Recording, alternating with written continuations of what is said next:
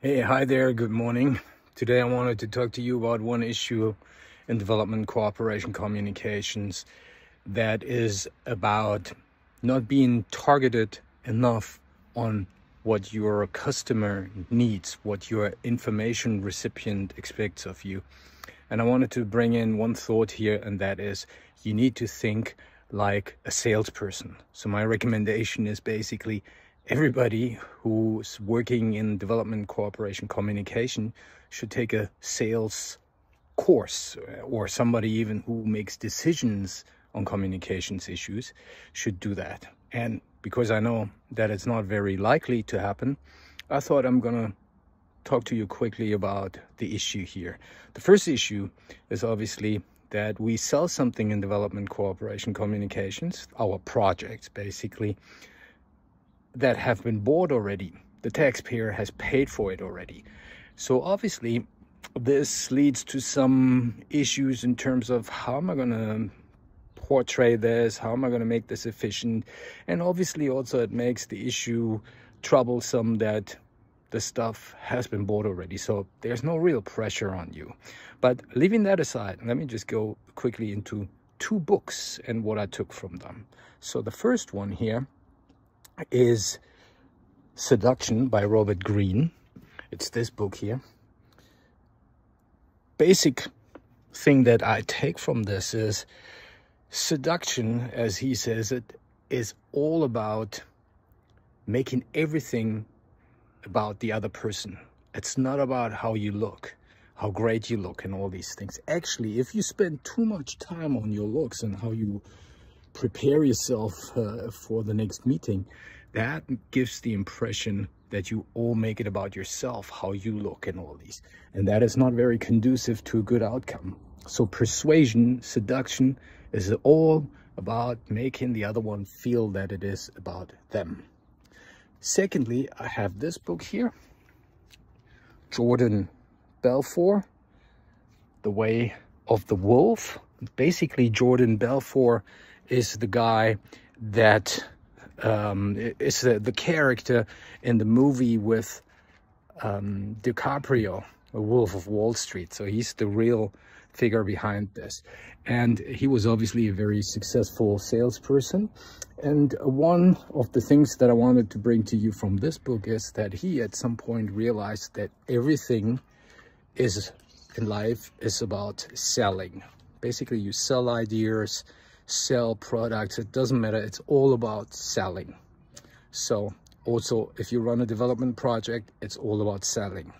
Second thing that he says, it's basically the insight that every sale is basically the same. It's about trying to get from point A to point B, and that is the sale. And the sale is all about getting away with uncertainty on the side of the potential buyer, the person that needs to believe you. You need to get rid of that uncertainty. So how can we achieve this? Basically, three things that he says, and this is sort of an advice when you go into an interview situation, is A, you want to look smart, sharp. So how are you going to do this? I think, think about food security. So if somebody asks you something that is related to food security, you can say something like, well, food security is very complex. And just imagine the different factors that go in there that nowadays exist, social, they're political, and this and that. So it's not like 50 years ago where you had a situation in a country where there was not enough food. We don't have food crises like that anymore. It's basically always enough food in the country. It's just the issue that people don't have enough money to buy that food. So that would be something smart to say. Or you could say something like,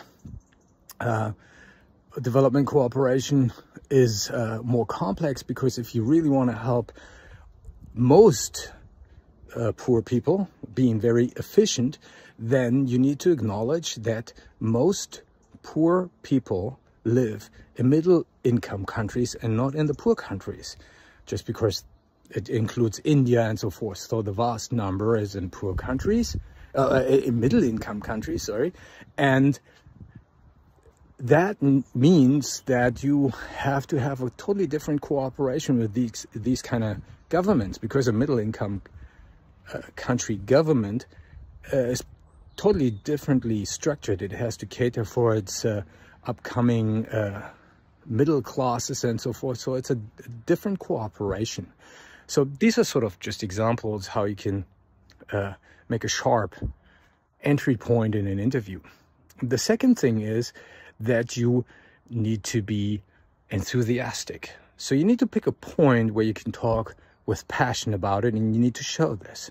So obviously, pick something that where your mind is and your professional drive is really connected to, and show that. So say something about politicians being in the way of what you're doing, and that they never really react to what you're suggesting to them, and that you want to acknowledge this by that you thought about that actually you shouldn't talk to politicians and policymakers, him or herself, but that you need to actually put some leverage and talk to the constituency, to address certain people in the constituency that have a lot of power and can talk to the politicians, because politicians actually do react when they feel that their power base is affected. So you acknowledge that you really want to do something, so you look at the political economy and all this. Third point that comes from Jordan Peters' insights about sales is be an expert. So being an expert is not really difficult for most people in development cooperation. They have this sort of background, but the point is here that you take the right kind of information that is really driving your information home, that has something to do with your recipient, that is not only driven by the fact that you think that this is really impressive. Think of what would really impress people. And now I come back to the very beginning of what I said. You basically have to acknowledge that you're selling something to someone who has paid for that already. This is a difficult point. So I think what you should do is you should talk about what in the future will come out of what you want to spend money on, not so much what you spend the money in your project on already. I know that this is an issue because obviously you want to be, accountable and all these issues. It's very true. But, it's a bit of an awkward situation if you trying to convince somebody of something that they have paid already before. They feel a little bit like as if they never had a chance to decide on where the money went. So rather talk about where you think your endeavors will go in the future. And to wrap this up, obviously these 3 points to making a good sales pitch: being sharp, being enthusiastic, being an expert. They are not 3 separate items on a list that you talk to, not 3 separate questions. You actually need to combine them in the first couple of seconds. Actually, the first 4 to 5 seconds if you're really good, because that's what Jordan Peters says. In the first 4 to 5 seconds, you make up your mind whether you like someone, whether you trust someone. You judge the book by the cover, as he says. There's nothing you can do about it. So do your sales training, do your pitch training. Think about this.